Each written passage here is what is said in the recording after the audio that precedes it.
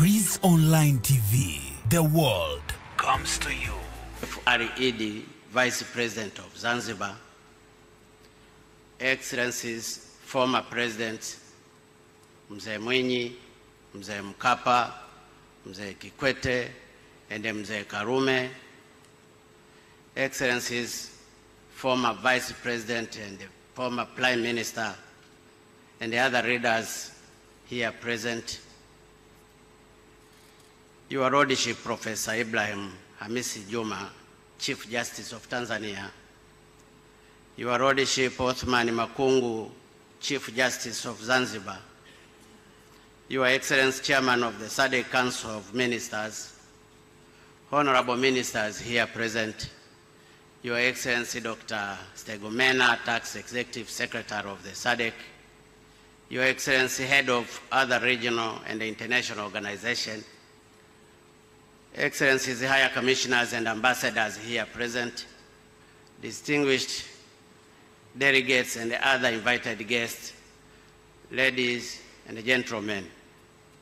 Today, the 17th August 2019, marks 17 years since the Southern Africa Development Coordination Committee was transformed into the current Southern Africa Development Community, SADEC, in 1992.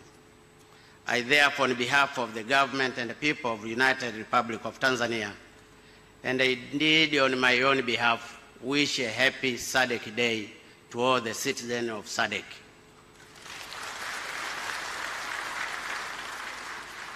Your Excellencies, ladies and gentlemen, in establishing these organizations in 1980, our founding fathers had one major objective, that is to fight and eradicate all forms of colonialism and racial segregations in this sub-region.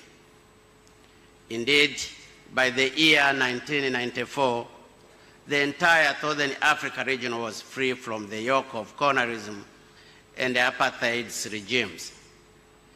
Allow me, therefore, to seize this opportunity to commend and pay tribute to those who contributed to this greatest achievement, especially all our founding fathers of this organization.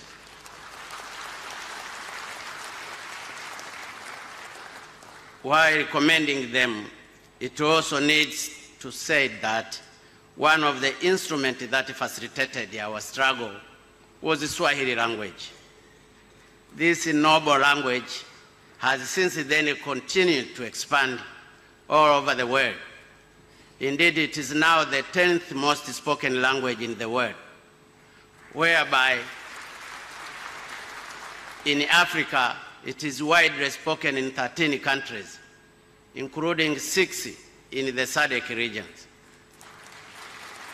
The African Union, the East African Community, and recently the African Development Bank, and I'm happy to see the President of African Development Bank here, have already adopted it as either their working or official language.